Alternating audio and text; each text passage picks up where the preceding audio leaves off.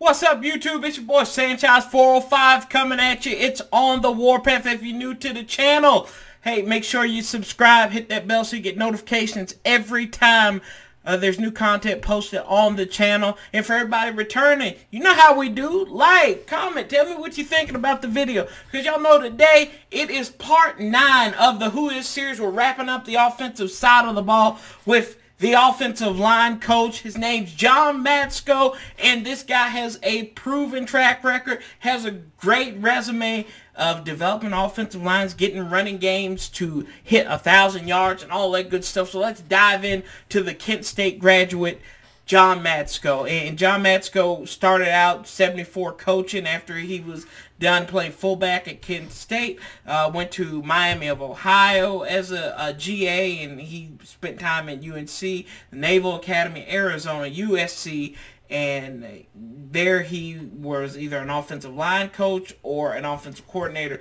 throughout his tenure in the college ranks. He was actually a head coach at Danbury High back in the 70s as well. In 92, he had his opportunity to finally bust through to the NFL. And with that, he joined one of the greatest offensive line minds in the history, yes, I'm going to say the history of the National Football League. When Boss Hogg himself, Joe Bugel, moved over to Phoenix as the head coach of the Arizona Cardinals, as the Phoenix Cardinals,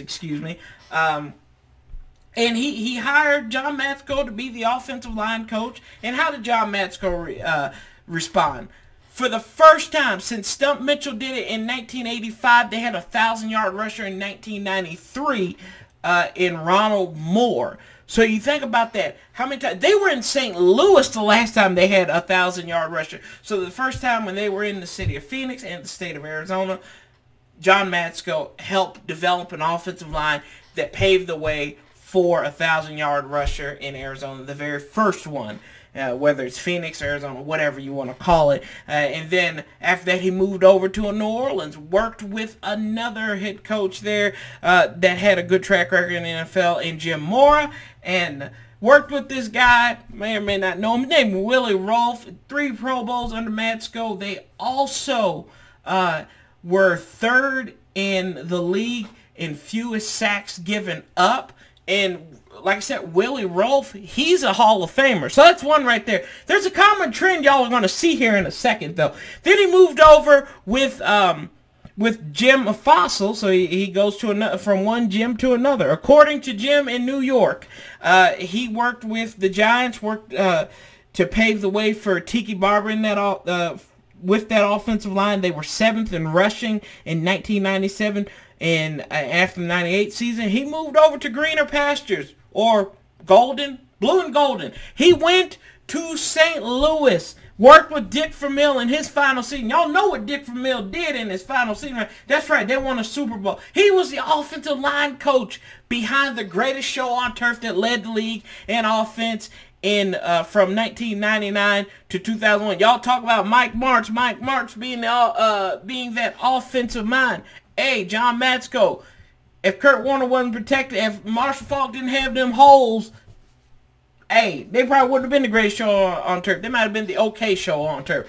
But Matsko worked with Orlando Pace, another Hall of Famer, another one, in the words of DJ Khaled. And then you had Adam Timmerman, who played very well in the NFL, had a couple of Pro Bowls to his credit. So you see you're seeing the theme here, right? So after the 2005 season, after Mike Martz was fired, after he was the head coach, he moved over to Kansas City with Herm Edwards being the head coach there.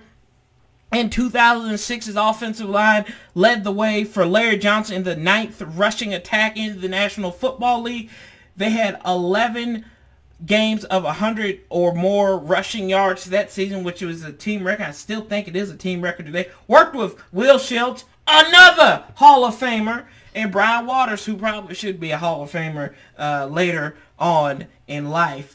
And then after the 07 season, he moved on there. He, kind of sporadic there for a little bit, but then moved on to join rookie head coach John Harbaugh in the Charm City in Baltimore as their offensive line coach, and they ranked in the top 5 in rushing attack. So hey, I think we've got a guy who know what he wants to do. And then in 2011, he worked in Carolina. Ron Rivera called him to be his offensive line coach. He's worked with Ryan Khalil, who was an All-Pro in 15 when they had that record set. Another thing, like I said, offensive lines. If you ain't got the offensive line, you ain't got nothing. And worked with Trey Turner as well, who had a Pro Bowl. Interesting stat about this running game, because of this offensive line, from Week 6 of the 2014 season all the way to Week 3 of the 16 season, that's 30 consecutive games, the Carolina Panthers offense produced 100 or more yards of rushing in each of those contests. That's crazy to think about that. He worked with Andrew Norwell, who's an All-Pro as well. Darrell Williams was a second-team All-Pro. And Trey Turner, he's made a couple of Pro Bowls there as well. He will work with an assistant coach in Travelle Wharton, Matsko, who is a 10-year veteran of the National Football League, spent 9 years in Carolina. I think he actually played for Matsko for a couple of years and worked at South Carolina as their offensive line coach, and then most recently with the Carolina Panthers as their assistant offensive line coach. So he's learning from the best. A star-studded record for resume for John Matsko. 3 Hall of Famers to that credit, whether they were in the early stages of their career or in the twilight of their careers, helping develop these fellas into the offensive linemen, the gold standard in the National Football League history. So we know it's a big mess on the O-line. You've probably got a question at right tackle, Morgan Moses. Maybe he can help solve the yips or the Tourette's that Morgan Moses has. Brandon Sheriff, can he stay healthy? Because if he is, I think he can help take Sheriff's game to the next level. Chase Ruley, he's going to be in there. He's going to look to get paid, so I think he's going to be all right at the center spot. Then you've got questions on that left side. The left side of the line, and who's going to be at the guard spot. You've got Wes Squared working there, and Schweitzer and Martin. Martin had a good perform well down the stretch when on the right side of the ball when Sheriff was out. And then also you have the left tackles, and you bring in Cornelius Lucas. You also have Jerron Christian there. And then this year you drafted Sadiq Charles. So those are a lot of questions to be answered there on that left tackle spot. Who's going to be? Because, like I just said, if you ain't got an offensive line, you ain't got nothing. No, Dwayne Haskins can't function.